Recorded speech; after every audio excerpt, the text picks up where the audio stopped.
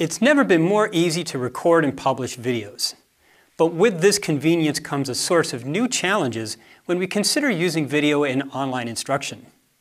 For example, even though face-to-face instructors can hold their class's attention for an hour or more, the same lecture presented as a video recording will likely hold viewers' attention for about 6 minutes.